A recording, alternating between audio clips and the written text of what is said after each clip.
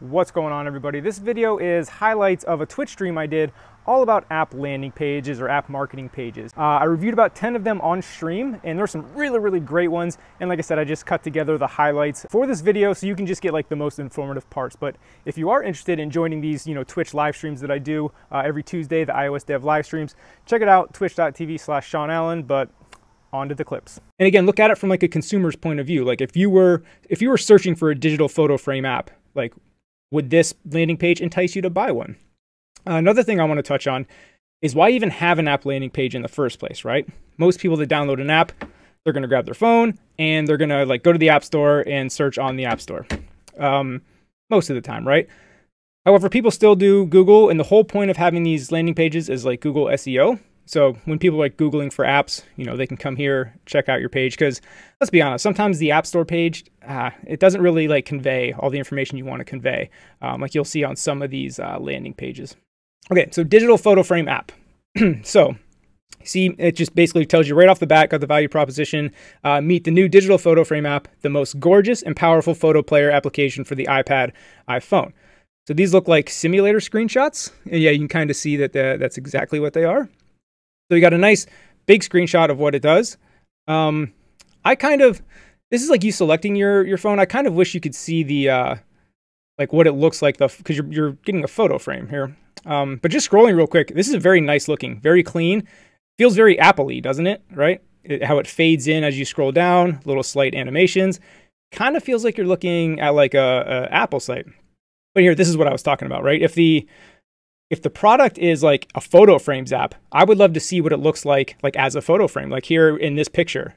Just my opinion, I think this picture should be like the hero image that they call it right here, right? Because this just looks like a basic collection view app. Maybe that's just the developer in me kind of coming out. But I think as a consumer, what I would want to see from this app is, like I said, this picture right here, because this is what the product does. Beautiful photo frame app. But anyway, I really like this landing page. Let me know what you think. Again, feels like Apple. See what else we got here. We got testimonials. Okay, some app reviews here. People love seeing this, by the way. If you're building a landing page, I would highly recommend including like reviews, testimonials, especially like these ones. You can tell these are like real reviews that are just right off. You don't know if they're the App Store or somewhere else. But that way you can tell they're legit. It's because sometimes when you see like a picture of some random person in like a one-line comment, like you can just make that up. But these look like real like App Store reviews. So I like seeing that. FAQs. Okay, this is a pretty in-depth. A lot of landing pages are just real quick, a little bit of information right away. This one looks pretty in-depth. So yeah, I'm really liking this. I would say this is probably on the more complex end. But again, if you're making a product, I would definitely go above and beyond. Okay, so introducing myself.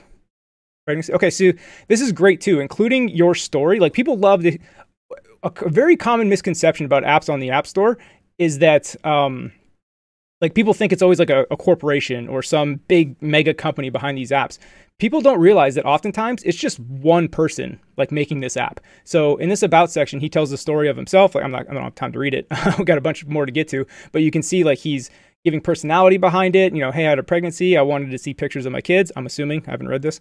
But again, the big thing there is to give personality behind the app. Let people know like, hey, I'm just one person creating this app, and they're more likely to support and go easy on you on the like the bugs and the bad reviews, hopefully. Anyway, I think this is a digital photo frames app. I think this is a really good website, honestly, to play that. We got picture-in-picture, full screen, lower thirds. The best combined experience for those online and in-house. So it looks like it's a good way to, like, if you're giving a presentation at a conference, also kind of live stream it here. Import your content. Is this a video? Okay, here we go. We're gonna give mostly some cred here. I think you guys can hear this. 22 seconds. What I liked about that video mostly is that it was 22 seconds. A lot of times you'll see people put like a 5-minute video, which is great. Like that explains everything. But, people have short attention spans. So what I like about this landing page, you get all the information, a lot of screenshots, and then that 22-second video is like perfect. Again, don't spend 5 minutes. People aren't going to watch that. 20 seconds, great. What I think would be cool, mostly just to avoid confusion, because you're making me do math. You shouldn't make people do math, right? So when I see the price here, it's $79.99 a month. Also, this is kind of small.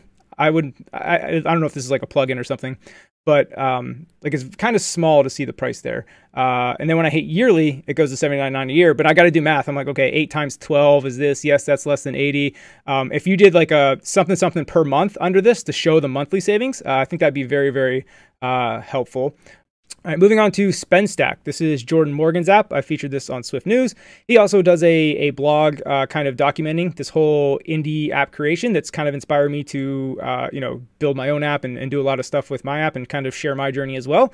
So, yeah, anyway, I know a little bit about this app, but it's a smarter list that calculate how much items cost and to the penny. So you can see he's underlining like the important words here. So he has a video as well. So watch video. Let's watch it. See how long it is. 45 seconds, okay. Under a minute's the key here. Hopefully that's not too loud. But I already tell it's a high quality video like this. And you're giving a first impression here, right?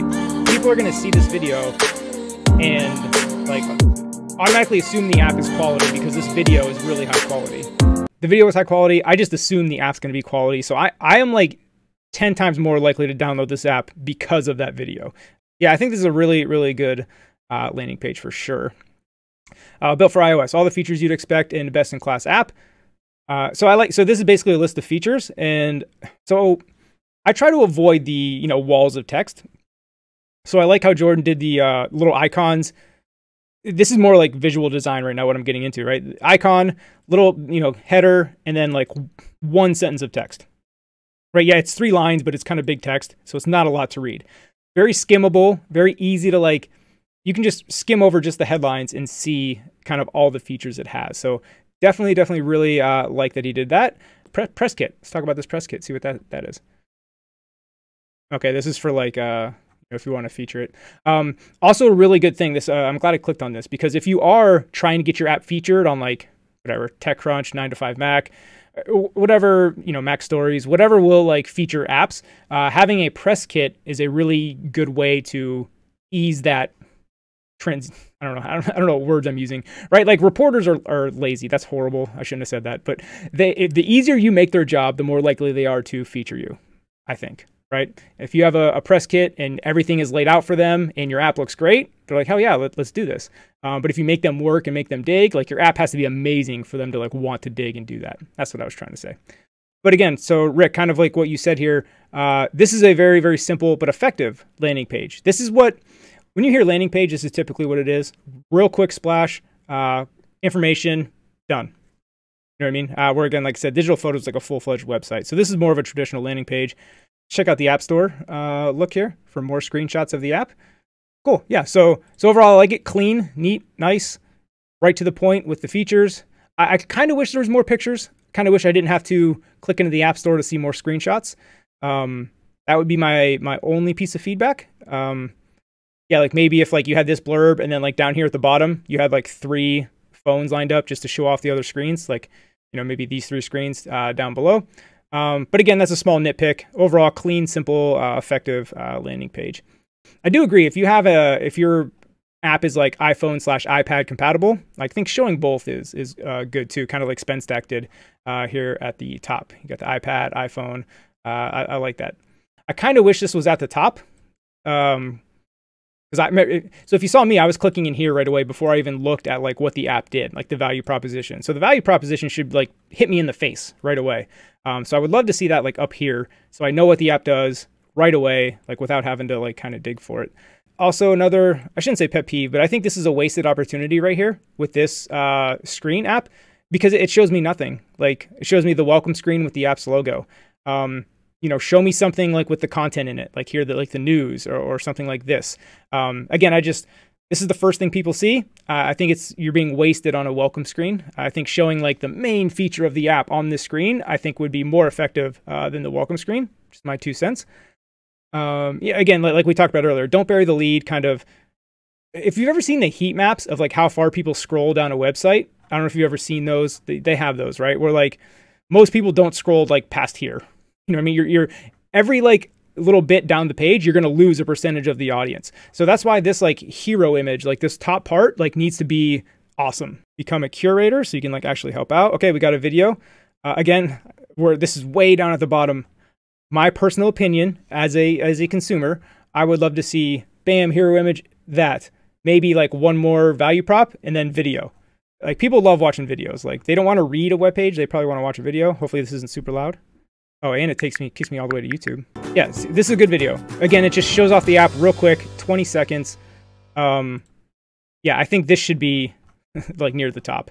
I wish the video was embedded in line. That's a very good point. Kicking people out of your website to YouTube is probably not great. I definitely want to do that. All right, so podcast alarm. Wake up inspired. So right away, a podcast alarm, the name kind of tells me what it does. It's kind of obvious. Wake up inspired.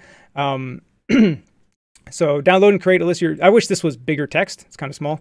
Download and create a list of favorite podcasts. There's thousands to choose from. Wake up. I like seeing animated GIFs. Like videos are cool, but like the animated GIFs where it's just automatically playing, those are really, really good too. Again, this is back to my pet peeve. This looks like it was done on like an iPhone 4, maybe an iPhone 5. My point is this looks kind of dated, right? It looks like an older phone, which again, as soon as I come in, the first thing I see is this old phone. It makes me think like, oh, this app's probably not up to date. Like they don't keep this app up to date. It's a dead app. I'm not saying it is. They just submitted this to me, so it's probably not. My point is it's just the first impression I would get from seeing this, thinking it was an older app. Maybe it's not even up to date. The pink on the blue is harsh on the eye to read. Good point. And will make the reader, make it harder to read someone with color blindness. Very good. Oh yeah, like look at this contrast on the, right here, on the home and the beta test. You can't even read that pink stuff. So very good point. And I talk about this a lot in like Swift News on like having proper contrast in your apps, not having like, yeah, there's like a certain like contrast code. And I do a lot of that in like the design section of Swift News. But yeah, this is a very good point here. Pay attention to your color combos. Yeah, so these are, like you said, these looks like screenshots or snippets, just the way they're cropped. There's a couple programs out there that will do like screenshots for you, like on an actual device. I would, take the time to look into those, like you saw with like SpenStack, right? He didn't create this themselves. These are like iPad and iPhone templates, so you just kind of put your screenshot in. But this looks like way nicer than you see, these kind of things. And I don't mean to do this to like bash or anything like that. That's not what this is about. Trying to give constructive feedback to kind of improve the page, and then also give tips to make your prospective landing page that, you out there may build to be much, much, much better. Yeah, you can download from the Apple site. Yep, Renegade, very good point. You can download, click on that link. You can download all the, these little things like you saw on SpenStack. So like I said, it doesn't require a ton of work to get some good looking screenshots. So that's why when, again, my personal opinion, when I see, things like this, I think it's very easy to upgrade that and make it look good. So get this back to the right length here. So anyway, I love the thought. It looks cool, but I think things are moving too fast. Is my kind of thing. Like I can't even see what's going on the screen. So slow the animations down. Like when you see Apple do something, it's like animating like super slowly. So I think a quick fix would be to slow the animations down. About allegory. We're going to the next page. Okay. Giant wall of text. I would use some better formatting here. Again, think about you as the person coming to this site, right? You come to this site, you're gonna be like, holy shit, I'm out. Like giant wall of text. Probably not. You can probably break this up with some like images in between, make the text bigger. There's some formatting and visual hierarchy type tricks you can do with like images and stuff like that to break this up a bit and make this more reader friendly. You got to realize people don't have like high attention spans. So the easier you can make it for the reader, I think, Patrick, to your point, like we're developers, we don't think about that. But if you just try to flip it a little bit and be like, if I was a reader, like, would this be easy for me to quickly skim this and get all the best information out?